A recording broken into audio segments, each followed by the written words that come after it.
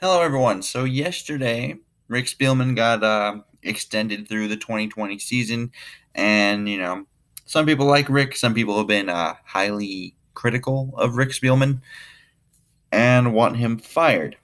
And he seems to struggle with the whole adding talent to the offensive line. But overall, he's gotten a lot of talent around the team in general. If you look around, you have Thielen, Diggs, and Rudolph, and is currently still on the team. You got Dalvin Cook, even though he didn't draft Kirk Cousins. Kirk Cousins, even though once again people highly critical of, but has talent.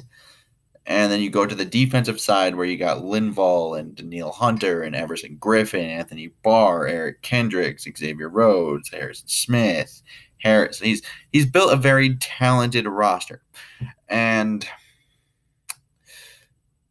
as a whole, it's a good roster, and they have worked together to keep this very good roster intact. And they've done well. Obviously, once again, Barr was re-signed this past, this offseason. And then you also have Kendricks and, all those guys. They all got deals. And does he deserve the extension? I think he does deserve an extension. But I do think there's a much more important thing at hand here. That it's now that both he and Mike Zimmer are extended through the 2020 season. And that's important because I think they're now in lockstep with each other. And this is a very crucial season in general after 2017 going to the NFC Championship game to falling to 8-7-1 this past season. So if they were to miss the playoffs again, if one of them were to get fired, I think their fates are kind of locked together. And if you won't see one gone without the other gone, and vice versa. If they make the playoffs and they go far, things like that happen and they want to extend one, I think they're going to extend the other after that.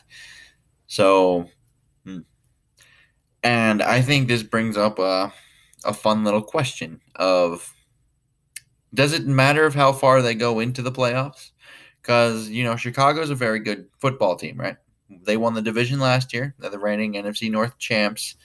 So one would think, after Minnesota's disappointing year, I bet the media, as some people probably don't really like just mentioning the media, but I know the media people probably aren't going to be picking Minnesota to be winning this division, which means if they are correct, well, if the mass public is correct, Minnesota's going to be fighting for a 5 or a 6 seed. Now, if they get 5 or 6 seed, and they have to go on the road and, play in Seattle or whatever it may be, and they lose in the wild card round, should things change? Should they be? Because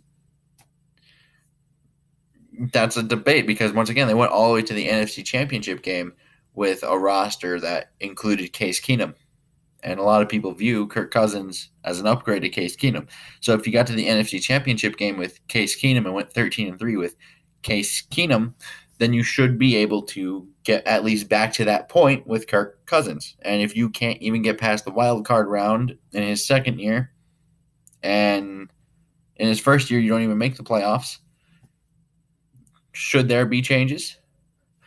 And you can make a strong argument for that because, once again, you're talking about a star-studded roster with players just across the board.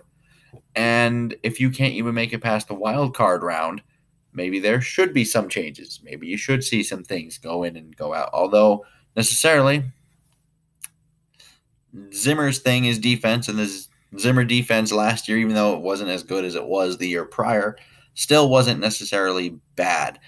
And I guess that's the one thing people will point to if they don't, because I doubt that's going to be bad next year as well. And I think regardless of how you answer the question, I really do think that both of the fates are locked in together now.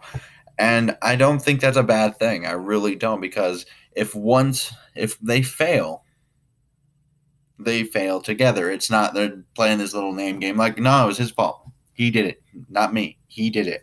Like, you now have the authority just like, well, okay, screw it. You're both gone if you don't make the playoffs again. And if things are not up to par of what you think this team is. once again, I think in-house, they think this is a Super Bowl window. And whether or not we think that or not, I think there is some debate to that now after the 7-1. Maybe they just overachieved in 2017, but they do think it's a Super Bowl window. And obviously, if these guys aren't getting it done, then I think they will probably be fired. I do think it's more about, I think the extension is more about making these two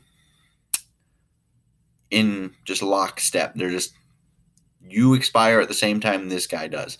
And that doesn't really change things because, once again, if they fail, they're probably both fired. But if they succeed, they're probably both extended. And I think that's very good. Now, I would like to know what you guys think down in the comments below. I know this was kind of a short video and it came out a little late, but thank you for watching if you did. And until next time, I bid y'all adieu.